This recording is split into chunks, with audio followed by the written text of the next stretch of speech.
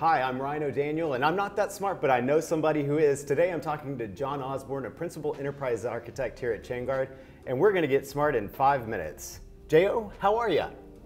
Fantastic. Today we're going to answer the question, what are FedRAMP's container security requirements? J.O., what's the origination of FedRAMP? Sure, so before FedRAMP, everything was on-prem. There was a law passed in 2006 called FISMA, which really mandated this whole risk management framework, and it's incredibly comprehensive from physical controls, people guarding your data center, all the way up to disaster recovery plans, TLS, like top of the stack type stuff. When clouds started becoming pretty big, the government saw that there was basically this need for something that was applicable to SaaS services, right? And so FedRAMP is really the ATO, which is what you get with FISMA. It's ATO for cloud. And so if somebody is trying to build on a FedRAMP service, if it has its own ATO, then they don't have to include those components in their accreditation package. And it's really powerful from that perspective because it makes it a lot easier for the government to use SaaS services and build on top of them. Right on. So as we go into a cloud type area, you have to get like a ATO. Can you tell us more about that? Yeah, sure. ATO, it stands for Authority to Operate. It's a pretty common term across all the compliance frameworks, not just FedRAMP, but if you're in DoD or Intel, they have their own standards also. A lot of times they just point back to the same place, which is a bunch of NIST documents. And that's really what this is a risk management framework. So at the end of the day, somebody is assessing and accepting risk for this package. And when they do that, they sign this letter called the Authority to Operate. And what that really grants you is the ability to consume production and government data. I've been involved with that process for a while. I took this job with the Navy back in 2006. I sat down in front of my desk. Someone handed me a 100-page PDF, and they said, go through this web server checklist, right? And I said, why? And they said, we need an ATO. And I said, what's that, right? And just kind of build up from there. And FedRAMP's been a good program for the government to consume software. And yeah, so we've just been on the journey and keep going. When did you get your first ATO? That was 2006 when I sat down with that checklist. We ended up getting an IATO, which is a provisional ATO, and then onto our ATO process that we had for our middleware stack, and SOAP was very big at that time. So yeah, that's what we were doing. Sounds terrible. What are the big pieces of FedRAMP's vulnerability and container security requirements? It's a good question. I like to break it down into 3 separate buckets because it's a very holistic process, end to end. Starts with readiness and all these things, all the way up to dotting your I's and crossing your T's from a risk management perspective. So the buckets I think that are most applicable are 1, asset management, because you can't assess risk if you don't know exactly what you have. But asset management in the cloud, what does that look like? Well, it's really all of the components that you're shipping with your software. So it could be as granular as an application library. It could be big pieces like a database. It's all the software components that you'd need to basically build your system from scratch. When I hear that, I'm thinking like cloud workloads. Is that sort of what you're talking about?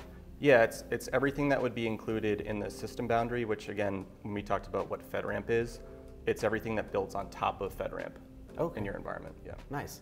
So that's a big piece. You said there were a couple more buckets. What are those? Yeah, so everyone's probably familiar with like hardening or that kind of term, NIST 853 STIGs, those types of things. So that's a process where once you've identified what you have, you essentially turn all the security knobs to make sure that it's meeting the risk assessment requirements. Right on. Anything else? The big piece and where we're seeing a lot of interest is also in vulnerability management. So those are really tight requirements. I think I mentioned this is about risk and accepting risk. Each vulnerability is considered its own risk, right? And so the FedRAMP PMO has come out with some pretty strict guidelines around how tight the windows will be to remediate a vulnerability. And they vary from 30 days for a critical to 120 days for a low vulnerability. So we're seeing a lot of customers that can struggle to meet those because if it's not your software, if it's open source software and maybe that hasn't been patched or rebuilt, that can be a challenge because you're ultimately responsible for everything that's included in that boundary, whether you don't own it or not. Why is that a challenge for folks? Well, it's a big challenge because for a number of reasons. One, they're relying on other people, right? So that's always a challenge because it's the open source community. There could be new vulnerability requirements that come out. And they're reliant on however distro they're using to build their base image. So if the base image hasn't patched it, or if there is no patch, then that's ultimately something that goes on a POAM, which is basically the spreadsheet of things you're delinquent on, right? And so if the spreadsheet gets too big, or if there's too many critical vulnerabilities on there, then that can really impact your ability to receive an ATO, but then also maintain it. So there's ongoing guidance also. Right on. What can folks do to speed up or continue doing FedRAMP at a quicker pace? Well, the most foundational thing is asset management. You really want to make sure that you've identified all the components within your system boundary. If you're using vendor software or open source software, you want to make sure that it has a very granular SBOM, because that's really what you build on. And then from there, you want to follow industry standard security practices and hardening guidance. And then from the vulnerability piece, one thing that's really important is that you really look at where you're receiving your software from. Because what we see often happen is that if you're using software that's almost end of life or not very well maintained, that can really impact how you remediate CVEs and how you can obtain an ATO. Or you could obtain one and then have it revoked because you have to do issue a major change to the accreditation package. So that can be a challenge also. So you really want to look at overall holistically what you're getting and the health of those communities too. Right on. Yeah. All right, John, thanks so much. One last question. What's your favorite aquatic animal?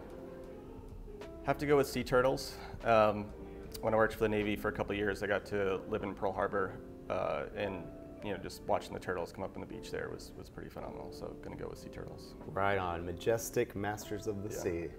Well, that's it, everyone. Thanks so much for joining us. You just got smart in 5 minutes. We'll see you next time.